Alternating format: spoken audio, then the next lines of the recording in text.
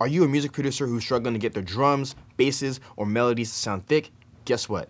I have the solution for you. My name is Elmar Key, musician, rapper, record producer, unashamed craft follower, and today we're going to review this VST called Thickify. Elmar Key Productions.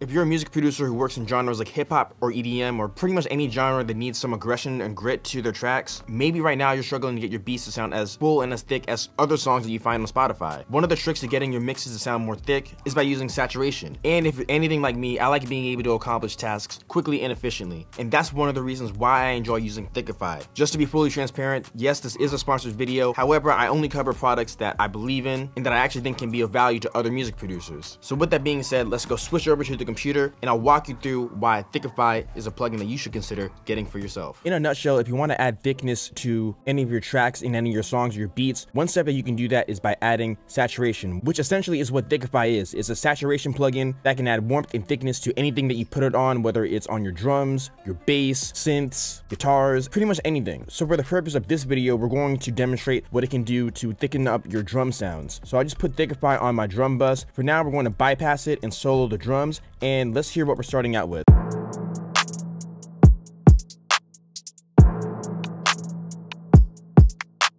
So the first step to actually getting thick sounding drums is by starting off with using good drum samples, which I do believe I actually did pick for this beat. So these drums in particular, they already sound pretty good starting out, but now I want to add just a little bit more thickness, a little bit more aggression. So now we're going to add Thickify to it, which is essentially going to saturate it. The easiest way to explain saturation is that it's a form of harmonic distortion. And when you add harmonic distortion to a set of frequencies, it can make it sound more full and more lively. So now let's turn on Thickify, and we're going to manipulate this main knob here first. This is what's going to add the majority of your saturation to your sound. So now let's play the drums again and let's modify this knob.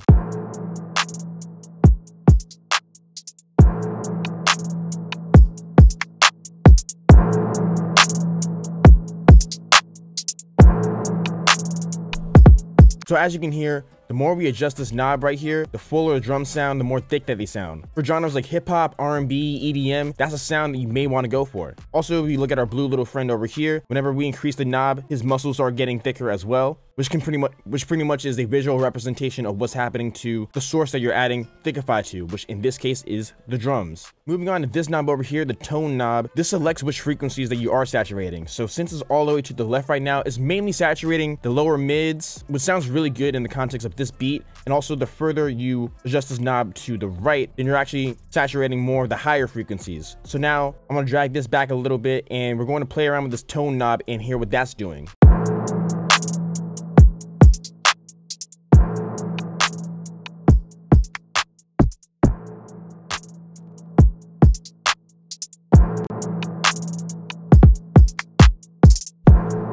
So as you can hear, when we did drag it all the way to the right, we were mainly adding harmonic distortion to more like the higher frequencies, maybe like upper mids, and then anywhere from like the middle to all the way to the left is like, you know, the lower mids, the mid range. For the context of this beat and just for my personal preference, I think it sounds good anywhere between the middle to all the way to the left. That's just for me and my personal preference. There's no right or wrong way to use this plugin or really anything in general, as long as you're getting the sound that you're looking for. Moving on to the stress knob. So as I said before, this main knob over here, this mainly saturates the mid frequencies. The stress knob is saturating the higher frequencies. So I'm going to play the drums again and adjust this knob. Pay close attention to the clap and the hi-hat.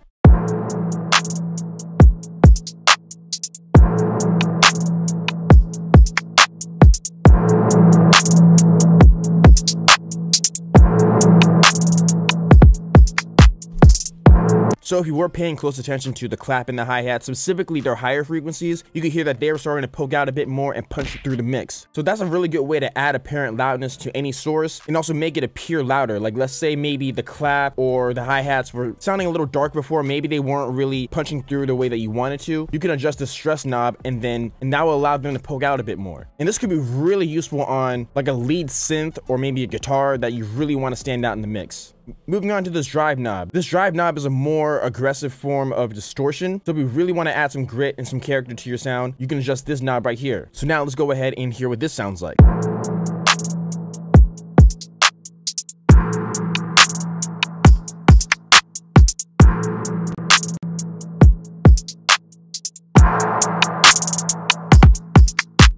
As you can hear, the more that we turn this up, the drum sounding even more aggressive. This is a tone that's more closely related to clipping in a way. For the context of this beat in particular, if I were to add this knob, I may just turn it up to maybe around here. But once again, that's just my personal preference. Depending on your own sound that you're going for, the context of the song or beat that you're working on, you can adjust it to your personal liking. Now, the final control over here that we're going to go over is gain. Whenever you're mixing, a common practice that producers and engineers use is if you're adding volume to a source with the actual plugin itself, you may want to decrease or increase the gain so that it matches the original volume and it doesn't throw off the overall levels and balance of your entire mix. So if you are adding volume with any of these parameters, for example, if you do want to practice proper gain staging and make sure that you keep your original levels intact, you may want to turn this gain knob down a little bit to match the original volume. So I'm going to reset these knobs really quick and adjust them and just show you what I may do when I'm approaching a mix.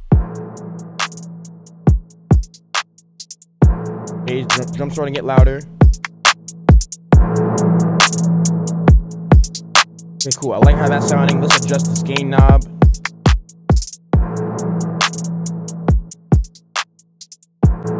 Come down a little bit more.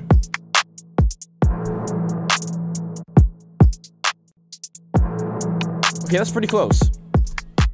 So now it still has the harmonic distortion and the saturation characteristics that I'm looking for, and it's still able to sound more aggressive and poke out through the mix, but now it's matching pretty close to the original levels that the drums were at. And for this in particular, is more so of a recommendation. At the end of the day, the most important thing that you need to do is use your ears. So if it's sounding good to you without adjusting this gain knob at all, then stick to doing that. For me, I like having the levels be around where I originally set them, so that's why I'll adjust this knob when I'm using this plugin. But once again, you can do whatever sounds good to you, and also, as always, whatever fits the context of the beat or the song that you're working on. And those are essentially all of the controls that Thickify has. Really easy to use plugin, it sounds great, and I highly recommend that you use it. And even though I showed you how Thickify can thicken up your drums, like I said earlier, you can use this on pretty much any source that you want to add saturation to. So you could use this on 808s or bass sounds, for example, if you want to make them sound more aggressive, more gritty, more full. Synth sounds if you want them to be more aggressive and poke out more through the mix. This could sound good on vocals, maybe in parallel if you want to dirty them up. And also another thing that I really like about this plugin as well is just how quick and easy it is to use. For someone like me, I like working as fast and efficiently as possible. So there are some things where maybe I want some really in-depth controls, like if I'm adjusting the actual parameters of a sound, like if I'm doing some sound design work. But there are other instances where maybe I just want to quickly make something sound more aggressive. All I need is a couple of knobs to be able to dial in the tone that I want to use. So even just with these handful of controls right here, I'm pretty much getting the drum sound that I want. Something that's aggressive, something that's full, and pretty much gives off the vibe and emotion that I want for the context of this beat. Again, just to wrap this video up, if you're a producer who works in genres like hip-hop, R&B, EDM, or really any genre of music where you may want to add some saturation, some more aggression, some thickness, some fullness to any of your sounds, whether they're drums, bass, or synths, or pretty much anything, I highly recommend that you pick up Thickify. It's an affordable plugin and it's really easy to use. This plugin is perfect for either beginners or just people in general who don't need a whole lot of controls to dial in a tone that they're looking for. If you're looking to quickly add saturation to anything that you're working on, then I highly recommend Thickify for you. So now you just learned how to quickly add saturation to your drums by using Thickify. Thank you for watching this video.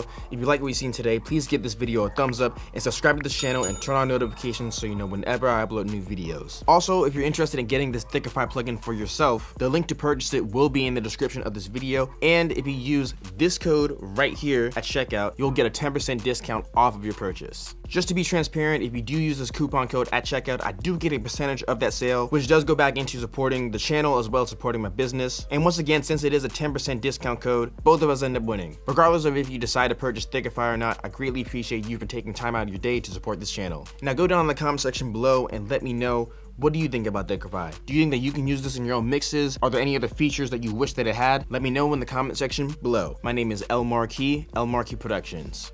God bless.